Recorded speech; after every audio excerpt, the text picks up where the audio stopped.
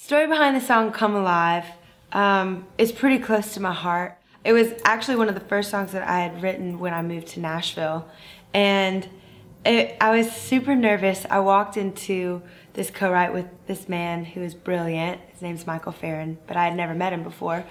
And I sat down and he starts telling me about his daughter and all of her friends and how he just longs for her to make the right decisions with her friend choices and things like that. And I kind of told him a little bit of my story.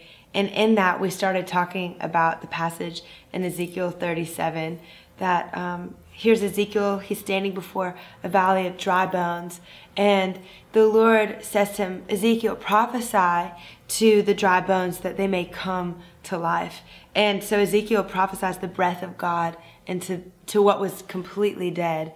And we all know up stands an army from that moment. And I really just felt like, oh, this is a call for the church to champion on the world, to champion on their brothers and sisters in Christ, but also those who may have fallen away from the Lord, or those who don't know the heart of God, just to champion them on and saying, okay, I see where they may be spiritually dry, or where we each might have a place in our heart that's kind of spiritually dead, but God has the power to breathe on them, and in His perfect timing He will.